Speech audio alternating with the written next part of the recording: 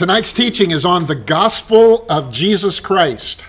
And as you might imagine, I have approached this topic and subject this week with much fear and trembling. From the standpoint that in the time allotted, I've been assigned the task of communicating the gospel of Jesus Christ in a meaningful, relevant, and motivating way. There is nothing that I'm aware of from a biblical point of view that takes priority over the gospel of Jesus Christ. It is of primary importance. And it's with that in mind that I invite you to join me in prayer as we ask God's blessing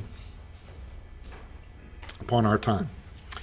Father in heaven, I thank you for this opportunity to talk about the good news of Jesus Christ.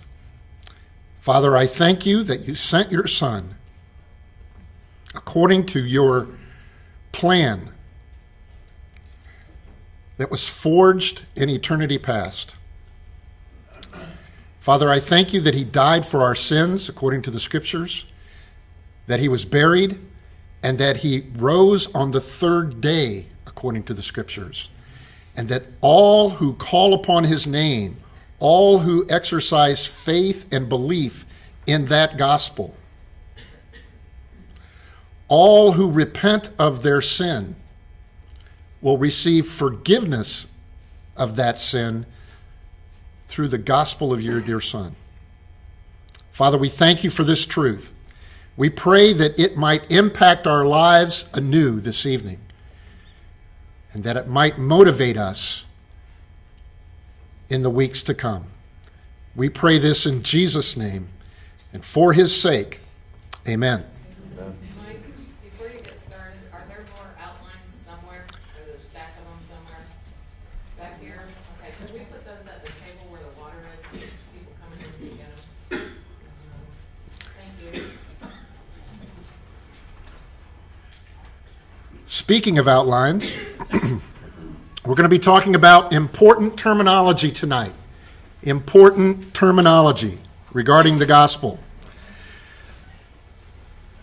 The first term that we're going to speak of is the phrase good news. And as many of you know, the word gospel in the New Testament is from a word that literally means good news or good report or glad tidings. The gospel is good news for those who receive it. The gospel is good news for those who believe it. Now, there are some Old Testament passages that actually present the good news. Some of you may not be aware of that, and I'd like to share a few of those with you.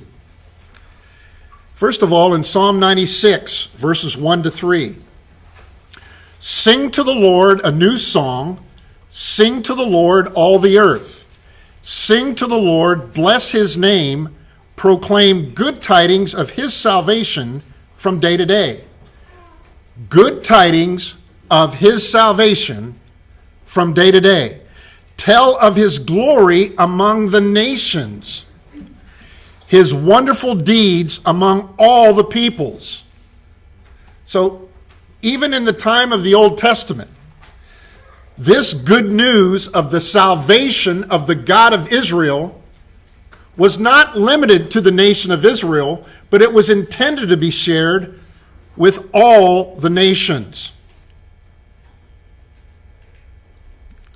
Isaiah chapter 40, verse 9. Get yourself up on a high mountain, O Zion, bearer of good news. The Jews in and around Jerusalem were strategically positioned in the center of the earth at the convergence of three continents in order that they might shout from the mountaintops the good news of the God of Israel. Lift up your voice mightily, O Jerusalem, bearer of good news.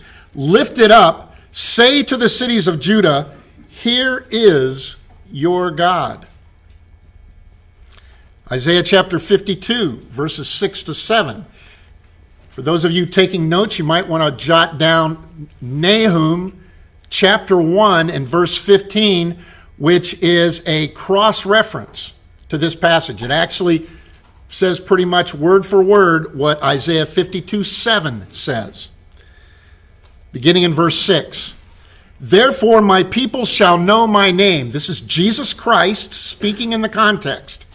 Therefore in that day, speaking of the time of his return to the earth, what we would call the second coming from our perspective. Therefore in that day, I am the one who is speaking, here I am, utilizing the name of God in the Old Testament.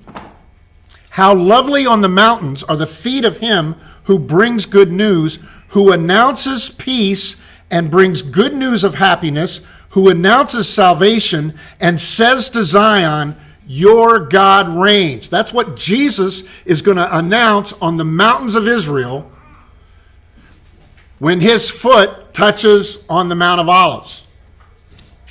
He is going to declare to the Jewish people, your God reigns, and he is going to announce that global peace has arrived.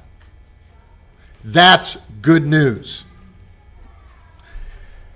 Finally, from the book of Isaiah, chapter 61. This passage was quoted by Jesus early in his public ministry in the synagogue in Nazareth, as recorded by Luke in Luke chapter 4.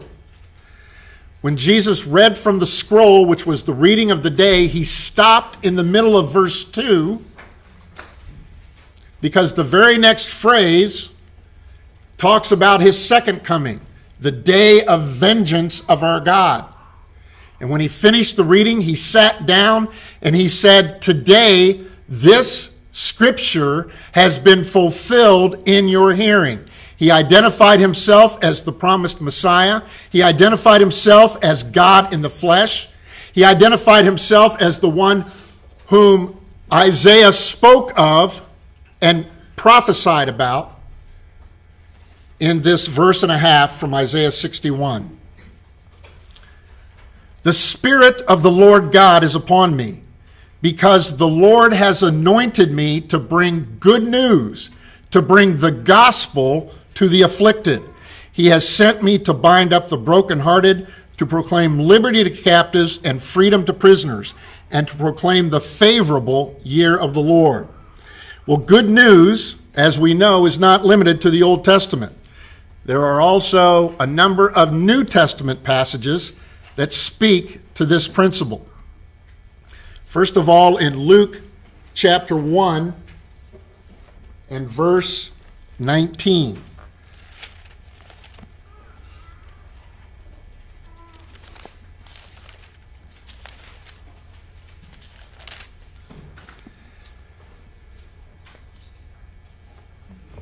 Now pick up the context in verse 18. And Zacharias said to the angel, how should I know this for certain? For I am an old man, and my wife is advanced in years. And the angel answered and said to him, I am Gabriel, who stands in the presence of God, and I've been sent to speak to you and to bring you this good news. Now, Gabriel is announcing the birth of John the Baptist.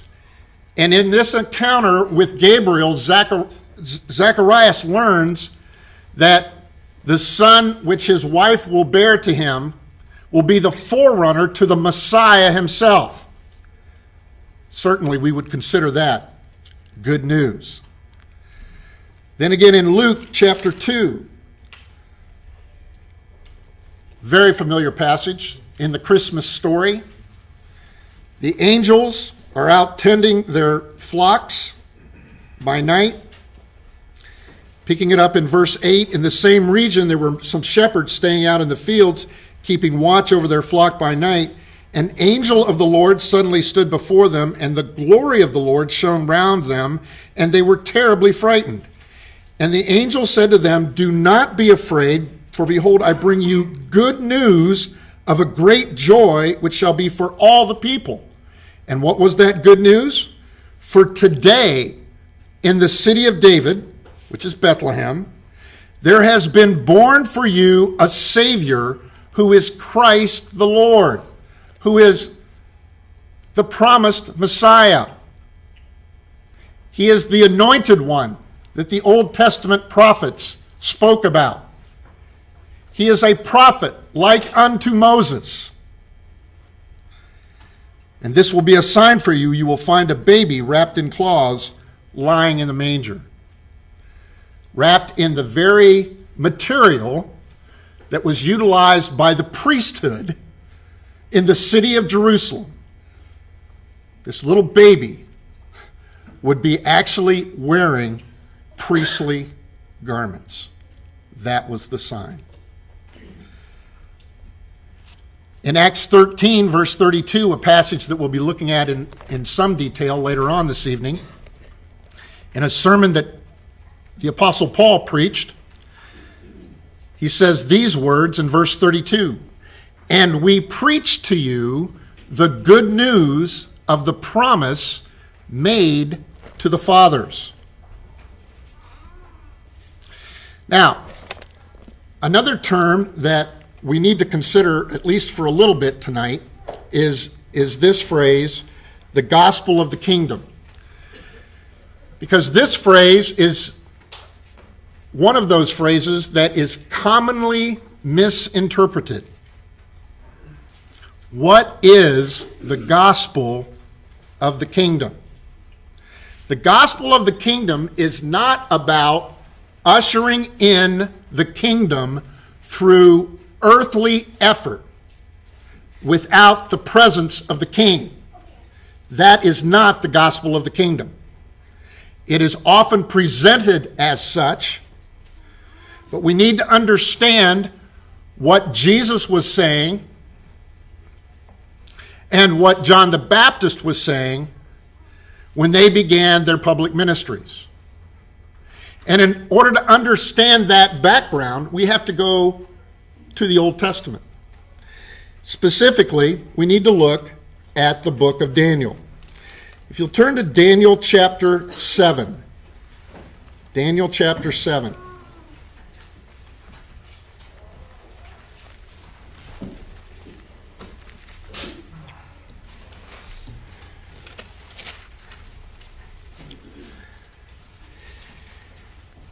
I'm only going to read 2 verses, and I'm not going to set the context for you. This is a vision that Daniel has of 4 Gentile kingdoms leading up to the end of the age and the coming of the promised Messiah. I want you to look at verses 13 and 14. Daniel chapter 7. "I kept looking in the night visions, and behold, with the clouds of heaven, one like a son of man was coming, and he came up to the Ancient of Days and was presented before him. And to him was given dominion, glory, and a kingdom." So if the kingdom was given to this Son of Man, what does that make the Son of Man? It makes the Son of Man the king if a kingdom was given to him, that all peoples, nations, and men of every language might serve him. His dominion is an everlasting dominion which will not pass away, and his kingdom is one which will not be destroyed. Now turn over to Daniel chapter 9. Again, we don't have time to explain the context of the prophecy of the 77s in Daniel 9, but I am going to read a single verse from that passage. I want you to take a look at Daniel chapter 9 and verse 26. "Then after the 62 weeks, or the 62 sevens, the Messiah will be cut off and have nothing. and the people of the prince who is to come will destroy the city and the sanctuary. So this tells us that after a certain amount of time, Messiah will die, and the city of Jerusalem and the temple are going to be destroyed. Now look at what it says in the verse previous to 26. Look at verse 25.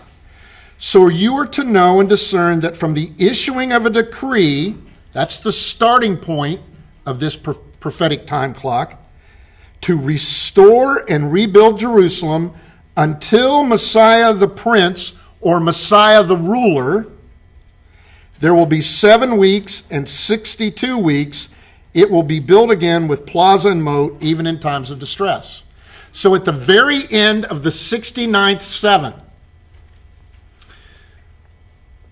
Messiah the ruler will present himself. In the context, this has to do with the city of Jerusalem and the Jewish people.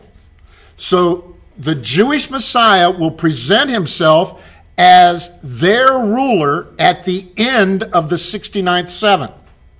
He will present himself as that ruler. Following that presentation, after that, and the text here in Daniel 9 doesn't tell us how long after, he will be killed, and then after that, the city and the sanctuary will be destroyed. Well, we know from the New Testament that Daniel chapter 9 and verse 25 was fulfilled at the triumphal entry. All 4 Gospels record this event. That's very important. Anytime you have a single event recorded by all 4 authors of the Gospels, that is a signal by the Holy Spirit for you to pay attention. And you should actually take the time to read each account, because there are details that might be in some and not in others. And you need to read all 4 accounts in order to get all the details. We're only going to look at Matthew's account this evening. So turn to Matthew chapter 21.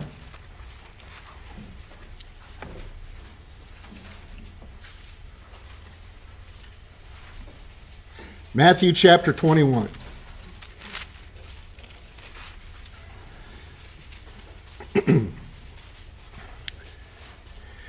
When they approached Jerusalem and had come to Bethphage, to the Mount of Olives, then Jesus sent 2 disciples, saying to them, "Go into the village opposite you, and immediately you will find a donkey tied there, and a colt with her. Untie them, bring them to me. If anyone says something to you, you shall say, 'The Lord has need of them,' and immediately he will send them." Now this took place that what was spoken through the prophet might be fulfilled, saying, and this is from a prophecy, Zechariah chapter 9 and verse 9. "Say to the daughter of Zion, behold, your king is coming to you. Behold, your king is coming to you, gentle and mounted on a donkey, even on a colt, the foal of a beast of burden." Now flip over to Luke chapter 19. A second account. Luke chapter 19.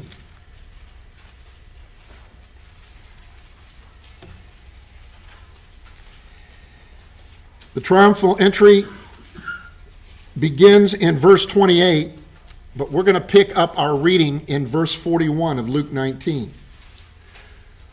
"When he approached, he saw the city and wept over it." He's just been acclaimed. The multitudes have just shouted, "Hosanna in the highest. Blessed is he who comes in the name of the Lord." A quotation from Psalm 118. Which is what the people were to say when Messiah came. They're proclaiming Jesus as Messiah. And Jesus is weeping over the city. Why does he weep?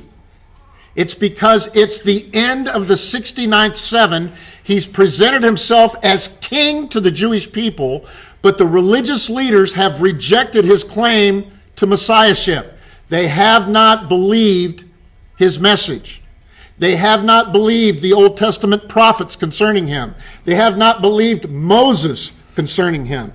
They've rejected the Old Testament record. And because they've rejected Jesus as the Christ, most of the people will follow their lead into unbelief. And so Jesus has a heavy heart at this time. He says, if you had known in this day, what day? The day that he came to the city of Jerusalem, riding in on a donkey, in fulfillment of Old Testament prophecy that declares him to be king, presenting himself as Messiah the ruler, to the city of Jerusalem and to the Jews who were living in and around Jerusalem. If you had known in this day, even you, the things which make for peace, but now they have been hidden from your eyes. For the day shall come upon you when your enemies will throw up a bank before you and surround you and hem you in on every side, and will level you to the ground and your children within you, and they will not leave in you one stone upon another. It's talking about the destruction of the city of Jerusalem and the temple in 70 AD. Why is this going to happen? Jesus tells them, because you did not recognize the time of your visitation. On that particular day, he presented himself as king to the nation of Israel. And the religious leaders of that time, of that day, rejected that presentation. They did not receive the identity of Jesus Christ and his claims. And most of the people followed them in their unbelief. Now, we need to have that firmly entrenched in our minds when we come to the opening chapters of the gospel accounts regarding the gospel of the kingdom. For we read in Matthew chapter 4, verse 23, Jesus was going throughout all Galilee, teaching in their synagogues and proclaiming the gospel of the kingdom. In what sense was he proclaiming the good news of the kingdom? He was saying, the kingdom of heaven is at hand. It's near. Why is it near? Because the king is here. He's present. He's going to offer himself as king. Now, we know, looking back, that the nation rejected that offer of the kingdom the first time around. The second time around, the nation of Israel will accept that offer because the Jewish religious leaders at the end of the 70th seven of Daniel will actually lead the people in belief, repenting from their sins, believing in the gospel of Jesus Christ. They will put their faith and trust in their Mashiach, and they will believe what their forefathers had rejected. He proclaimed the gospel of the kingdom, healing every kind of disease and every kind of sickness. Now, it's important that we recognize the progression there. He's preaching. The message is the gospel of the kingdom, and that's being substantiated, that's being verified, that's being vindicated by messianic miracles. He was healing every kind of disease and every kind of sickness among the people. Jesus is who he claims to be, God in human flesh. Matthew chapter 9, verse 35 has a similar account. Jesus was going through all the cities and villages, teaching in their synagogues, proclaiming the gospel of the kingdom, and healing every kind of disease and every kind of sickness. Now, we need to turn to Matthew chapter 9 in order to fully appreciate what Matthew is recording here. Because the 3 verses prior to verse 35, there is a brief but interesting account of Jesus casting out a demon from a man who was unable to speak. I'm going to read verses 32 to 34 for you from Matthew chapter 9. As they were going out, behold, a dumb man, demon-possessed, was brought out to him. After the demon was cast out, the dumb man spoke, and the multitudes marveled, saying, nothing like this was ever seen in Israel. It's the first time in Israel that this miracle had ever happened, and I'll explain to you why in just a moment. But the Pharisees were saying he cast out demons by the ruler of the demons. Now you need to understand how significant this particular miracle was. In Judaism, for a demon to be cast out, for a demon to be exorcised, the rabbi or the religious leader was required to speak to the demon. In order to find out the demon's name so that the demon could be exorcised or cast out. If the demon caused the man to be dumb or to not be able to speak, to be mute, the Jewish exorcists were absolutely powerless against that demon. And it was taught that only the Messiah would be able to cast out such a demon, since it wasn't required for the Messiah to speak to the demon and find out the demon's name. He could just, by his own authority, cast the demon out. And since the Messiah had never come, this miracle had never been performed in Israel. And when it was performed in Matthew chapter 9, the people took notice and they were astonished. When we read parallel accounts, we find questions like, this could not be the son of David, could it? And what was the response of the Jewish religious leadership? They couldn't deny the miracle. They couldn't deny that it happened, so they tried to discredit the miracle. This man casts out demons by the ruler of the demons. It's a phrase they'll use in Matthew chapter 12 when a similar miracle takes place, as well as Luke chapter 11, which is a parallel account. They can't deny the miracle happened. They're not willing to acknowledge that Jesus is the Messiah, so they attempt to discredit Jesus by saying he casts out demons by the prince of demons. Finally, in Matthew chapter 24 and verse 14, we read these words. This gospel of the kingdom shall be preached in the whole world as a testimony to all the nations, and then the end will come. This is in the Olivet Discourse. And Jesus is saying that the gospel of the kingdom, the good news of the coming kingdom, will be preached throughout the entire world, and then the end will come. What end is he talking about? He's talking about the end of this present age, which will conclude when Jesus returns to this planet bodily to establish a kingdom that will never end. The gospel of the kingdom is the good news, not about the kingdom, but the good news about the king. And if you don't have the king, you don't have the kingdom. Even Philip, when he preached the gospel of the kingdom in Acts chapter 8, he was, in the days of the early church, pointing the people to the soon return of Jesus Christ. Because we know from Scripture, starting with the ascension of Jesus Christ, we've been in the last days.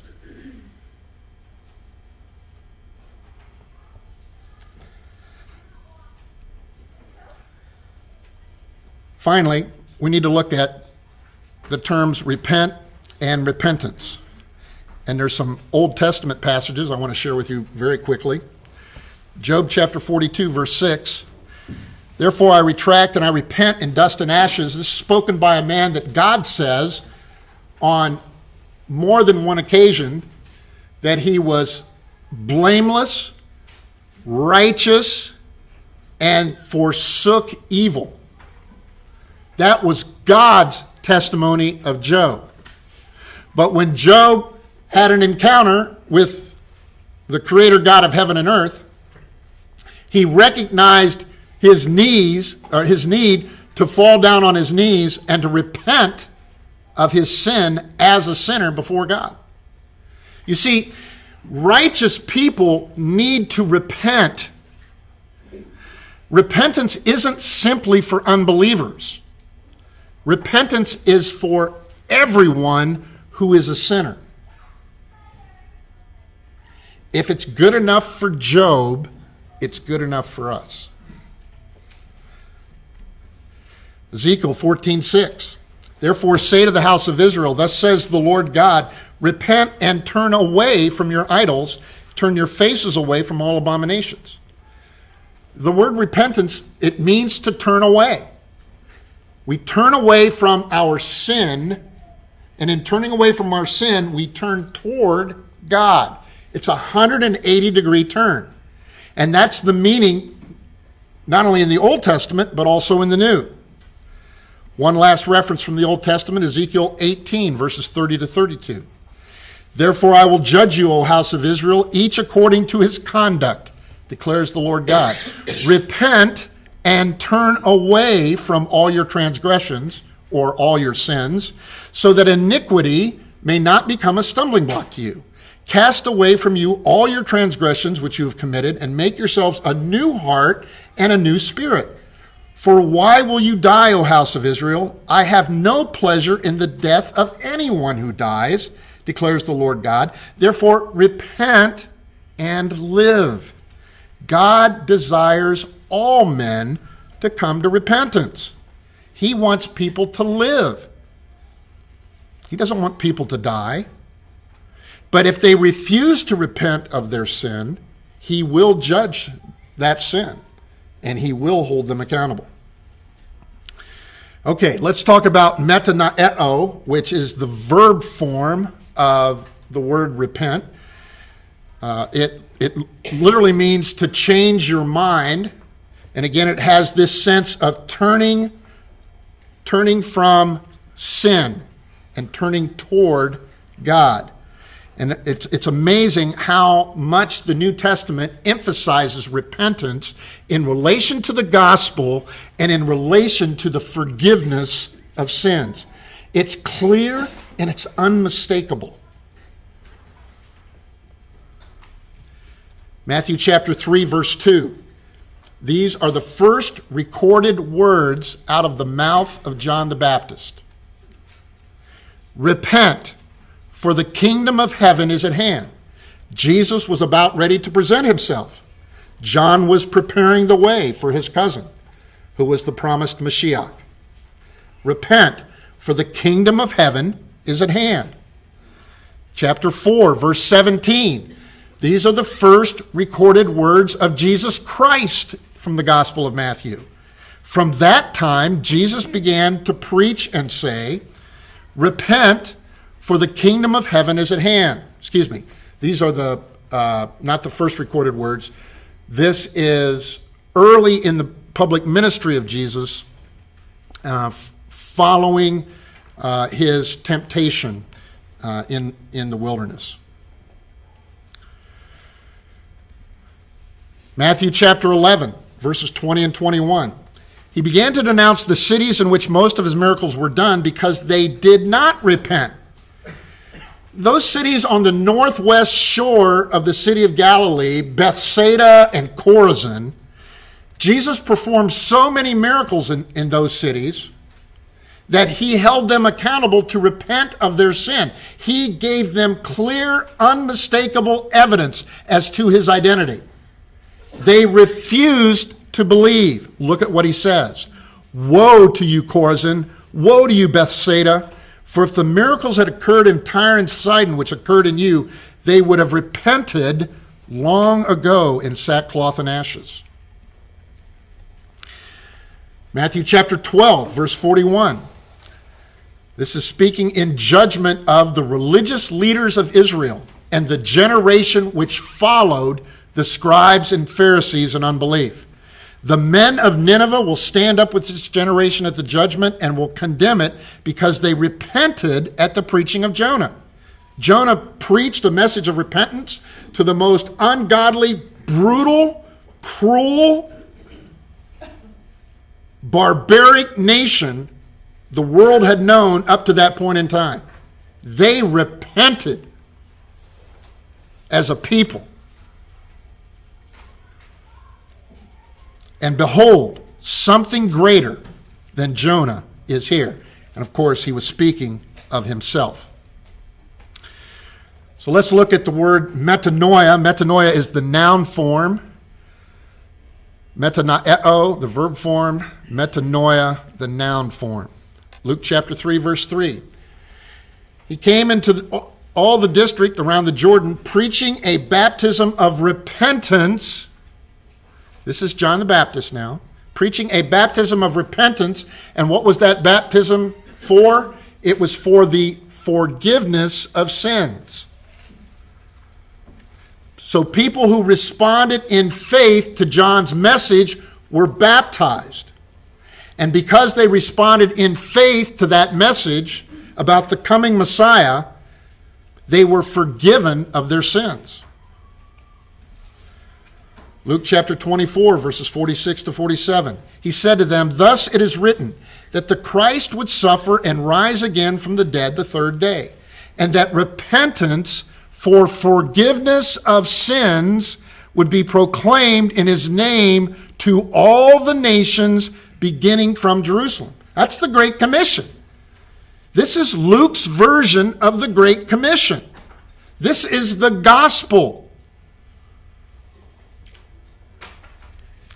And Jesus is saying, I had to die and rise the third day in order that repentance for the forgiveness of sins might be proclaimed. That's why I came. Hebrews chapter 12, verse 17. This is speaking of Esau. It's in one of the 5 warning passages in the book of Hebrews. Hebrews chapter 12, verse 17, the 5th and final warning passage. "For you know that even afterwards, when he desired to inherit the blessing, he was rejected.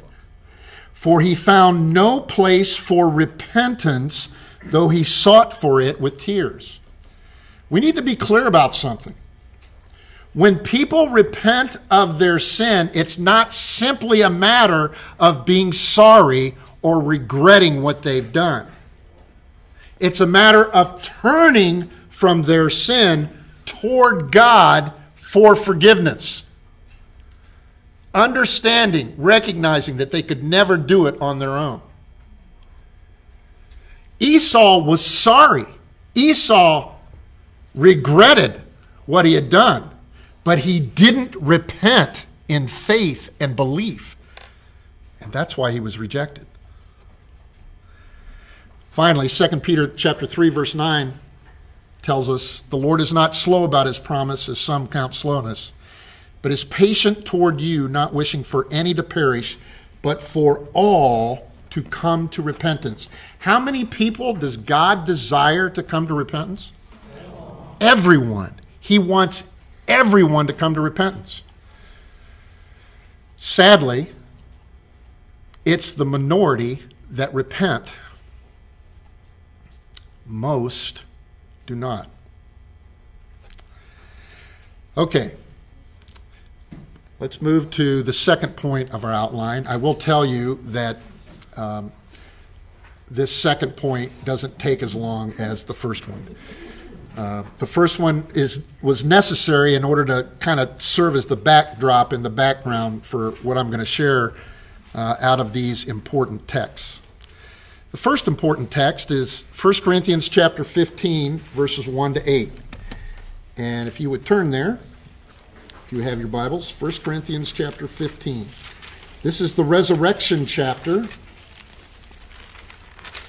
And this is the chapter that is most often cited when someone wants to succinctly declare what the Bible identifies as the gospel of Jesus Christ. 1 Corinthians 15, verses 1 to 8. "Now I make known to you, brethren, the gospel which I preached to you," or the good news, "which also you received," or believed, "in which also you stand, by which also you are saved. Talking about the present principle of salvation. If you hold fast the word which I preached to you, unless you believed in vain.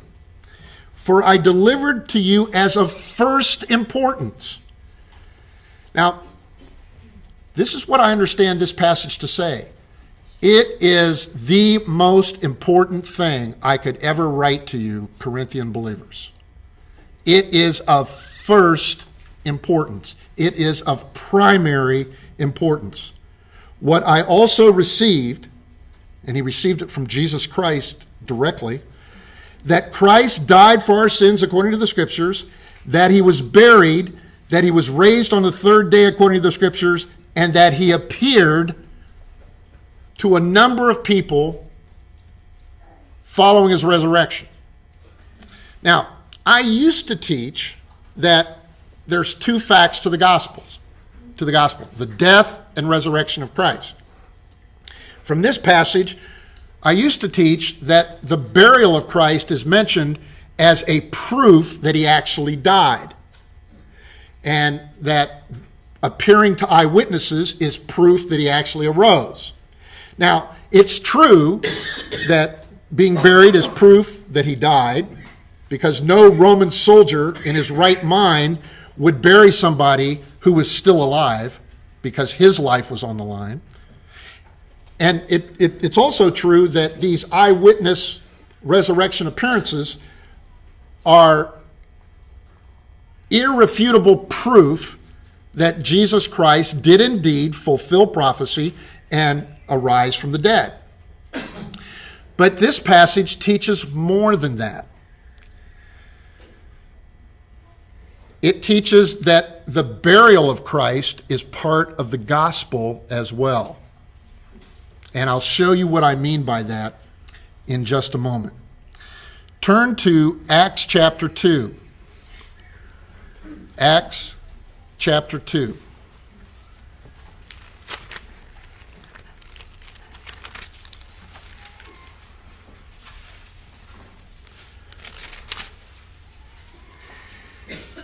This is the great sermon that Peter preached on the day of Pentecost. And again, there is so much information in this passage. I'm only going to share you a little sliver, but it's an important sliver as it relates to the gospel. Beginning in verse 22, he writes these words, "Men of Israel, listen to these words. Jesus the Nazarene, a man attested to you by God with miracles and wonders and signs, which God performed through him in your midst, just as you yourselves know, this man, delivered up by the predetermined plan and foreknowledge of God, you nailed to a cross by the hands of godless men and put him to death." So that's talking about the death of Jesus Christ for sins. And it wasn't simply the fact that the Jewish religious leaders wanted to kill him. It was part of the predetermined plan and foreknowledge of God. It was according to the plan of God. And it happened on a particular day. It happened on the feast of Passover, on Nisan 14. And it fulfilled the Old Testament feast of Passover. Now, does anybody know on what day Peter preached this sermon?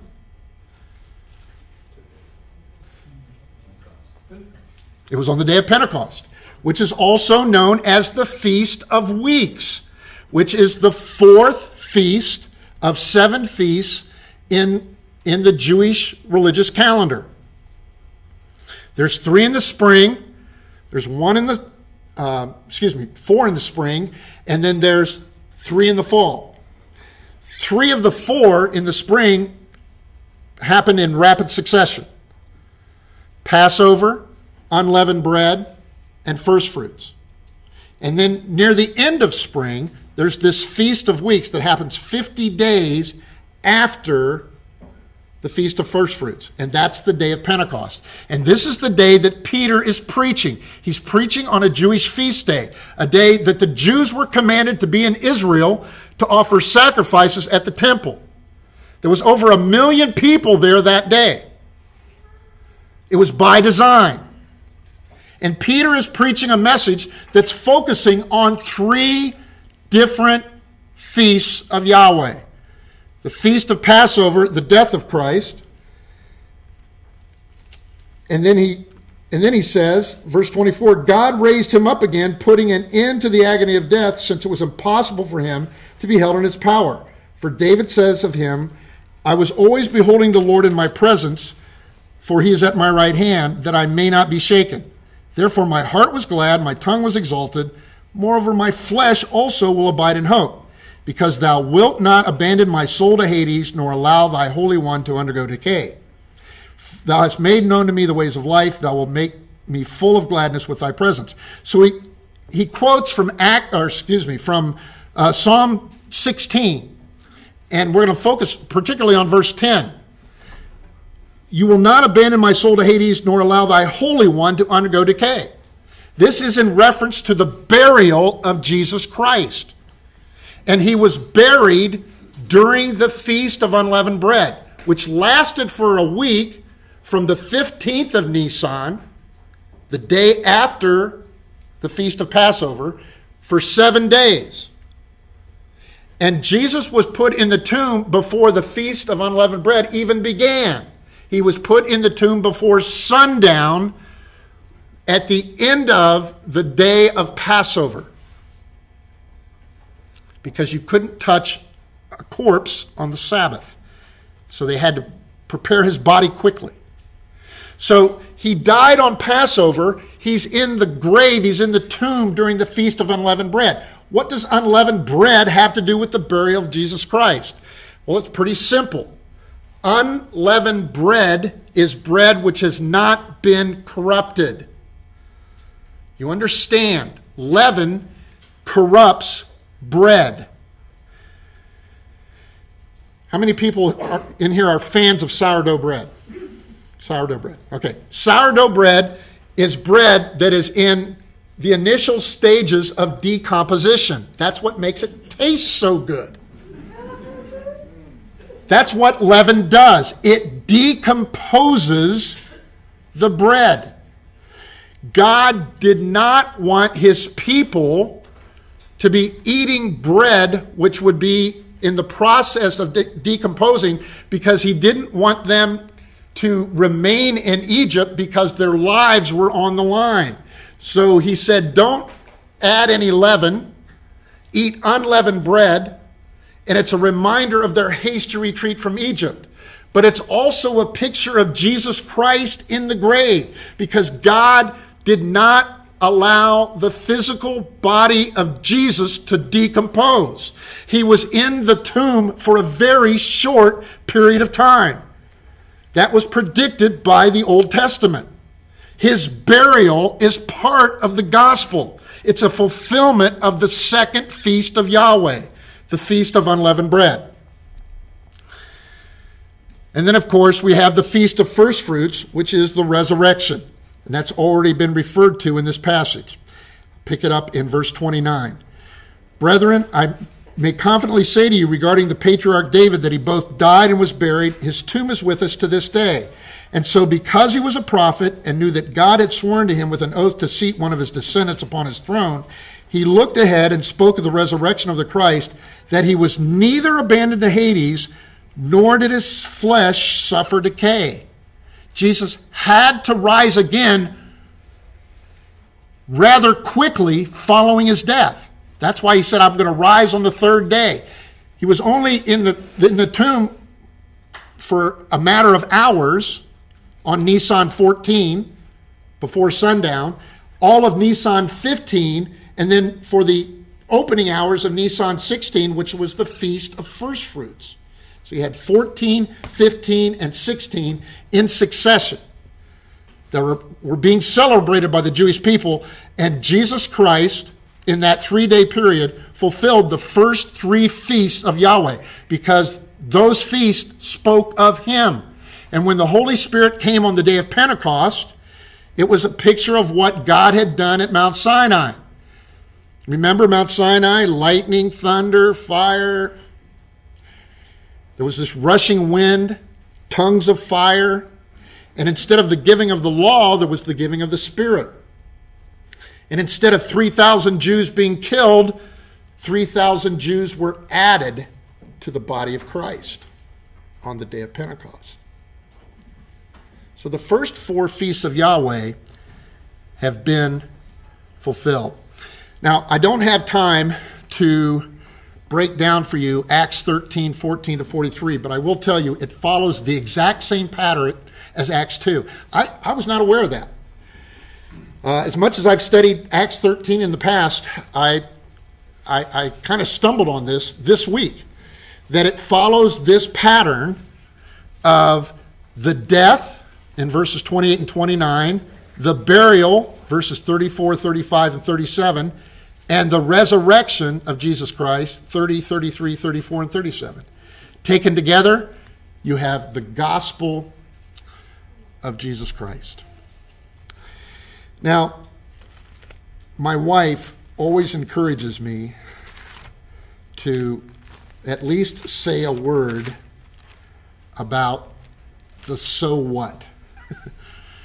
So what if Jesus died for our sins, according to the Scriptures, was buried, and arose again on the 3rd day, according to the Scriptures? Well, here's the so what. Romans chapter 1.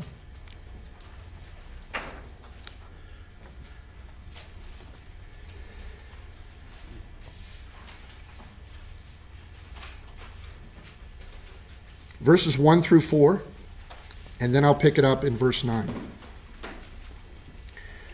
Paul, a bondservant of Christ Jesus, called as an apostle, set apart for the gospel of God, which he promised beforehand through his prophets in the Holy Scripture. The gospel of Jesus Christ was promised beforehand by the Old Testament prophets concerning his Son, who was a descendant of David according to the flesh, who was declared the Son of God with power by the resurrection from the dead according to the Spirit of holiness, Jesus Christ our Lord. Verse 9, for God, whom I serve in my spirit in the preaching of the gospel of his Son, is my witness as to how unceasingly I make mention of you. Verse 14, I am under obligation both to Greeks and to barbarians, both to wise and to foolish. Thus, for my part, I am eager to preach the gospel to you also, who are in Rome. Who's he writing to? He's writing to the believers in the church at Rome. And he wants to come preach the gospel to them. It's not simply for unbelievers. Believers need to hear the gospel. We need to hear it often. We need to hear it consistently, because it reminds us of where we came from, but it also reminds us of our need to keep short accounts with sin. And it motivates us to share that news with people that don't yet know. For I'm not ashamed of the gospel, for it is the power of God for salvation to everyone who believes, to the Jew first, and also to the Greek. For in it the righteousness of God is revealed from faith to faith, as it is written, the righteous shall live by faith.